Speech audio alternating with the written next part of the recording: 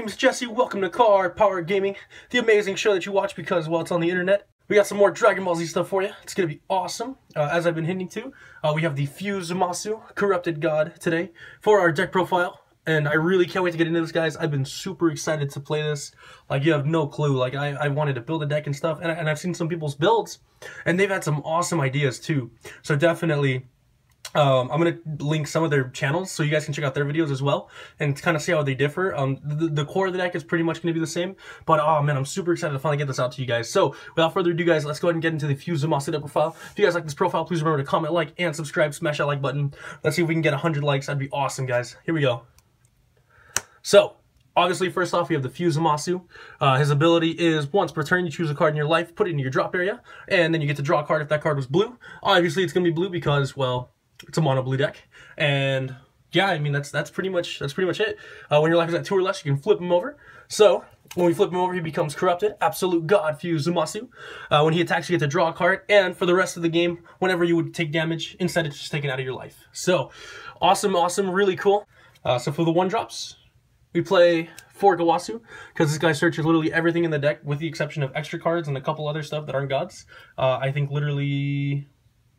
think four cards in the entire deck aren't god, and I think that's actually our next one, which is Balma God Tempter, and we play 4 of her for our other 1-drop because she searches obviously the Whis. We need the ramp for the blue deck, so that's pretty much it right there.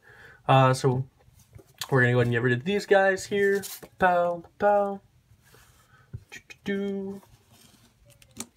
And then for our 2-drop, guys, we play the 4 boost attack Piccolo because he's just so good. It's a staple in every deck. Every time you play blue deck, you know, he's that 10k, so I mean, not too much to say there.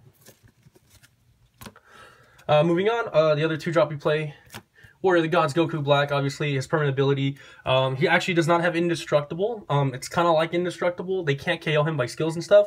However, if you attack with him, they can attack over him, or if they find a way to rest him, then they can attack over him. So, I mean, it's cool, but the main thing is you want him to survive so you can get your fusion off and things like that with your Zamasu, which brings me to our only 3-drop in the deck, Zamasu the Invincible. Yes, he says 4. However, his permanent ability is as long as your Zamasu or Goku Black is in our leader area, then he actually gets reduced by 1 his cost. So because of that, he's a 3-drop, not a 4-drop in this deck. So, and he has Invincible.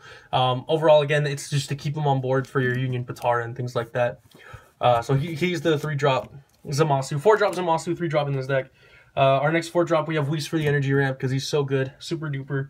Obviously, it's blue, you want to ramp up as much as possible. Not much to say there. And then next we have 3 boost Beerus, and I opted 3 instead of 4, and the reason is because the other 4-drop I play is the 2 Almighty Beam Fuse Zamasu. These basically do pretty much the same thing. This guy pops and this guy returns. Both have their uses. This guy can be played with 2, so I guess that makes him better. But you have to Union Potara, and most of the times I want to save the Union Potara for later in the game. So I find the Beerus more useful, at least most of the time, in the way I was playing the deck. Obviously, that's not going to be true for everybody. Some people prefer him. I just like Beerus more. So let's go ahead and get rid of this guy. Next up, we have our 6-drop. That's Zamasu, the Alert God. I didn't get him out too much in testing, but the times that I did get him out, it was pretty cool, because most of the time I didn't really evolve him. I just played him because he also has Indestructible. And then he can negate attacks. So as long as you have a hand, he's negating attacks, and it just helps because you're trying to stall out the game and stop as much damage as possible to get to your 10-drop, or rather 7 Union Potara. And then, of course, the 1 Joyful Strike Goku Black Rose. I do like it, and I totally understand. I wasn't playing this before, but Kitchen Table Meta made a great point where your opponent can stall you out at 3 cards, and sometimes you just really need to get there, essentially. And this is a great way to do it, especially if you don't want to keep using Zamasu's ability and stuff. Yeah, you can do it to get down there, but like it can get really dangerous. So I totally got where he was coming from with that, and I added 1 into the deck just because I think it is important just to at least play 1 so I have the option to. And it's a great card overall, so go ahead and get rid of that. So just 1 in my build. 1 I didn't see people playing, I really like it. 2 Beerus, General of Demolition. It is a god. It can be searched by your stuff, obviously, you know, your Gawasus and things like that. And I do like him because he's a backup in case everything else fails. And just having him and the 10 drop out, it makes really, really good, because then they're losing 3 cards. This makes them, they're going to discard 2 cards, and you just have these powerhouses going on. One turn you play the 10 drop, maybe the next turn you play the 7 drop, you know, or vice versa. And it just keeps, I like it because it just keeps the game paced. And it's, again, it's really pushing the game in your favor at this point. You're really winning the game. So I just really like Beerus, at least at 2. And that way, you have another card other than the Infinite Force. And that brings me, of course, to the 2 Infinite Force Zamasus, which, of course, we use to win the game. He's indestructible, can't be removed from the field except by Zeno the Plain God. When he attacks, they have to take a damage from their life. They have to take a card from their battle area, take a card from their energy, and take a card from their hand and put it at the bottom of the deck. And they're losing a ton of cards like that, and that's every time he attacks. So he just attacks. Every turn they're gonna be going down 1, and it's nuts. It really is. It wins games because that's how good he is. 230k. I opted 2 instead of 3. The main reason being that I think I don't want to overdo it. I think 2 is enough. Heck, usually 1 is enough, but 2 just in case. And then the same thing again. That's why we play the 2 Beerus, is because I like the 4, the 2 and 2 here, as opposed to maybe like a 3 and 1 or something like that. So just having variety is nice. But he's great. That's it for the battle cards, guys. Moving on to the extra cards, we have Zeno Button, just 1, and that's just, you know, you want to untap all your energy. So that's it for the 0 drops. We have the Coercion to negate. Not much to say there. We use it just to negate, so negate things. We got the 2 Senzu Bean.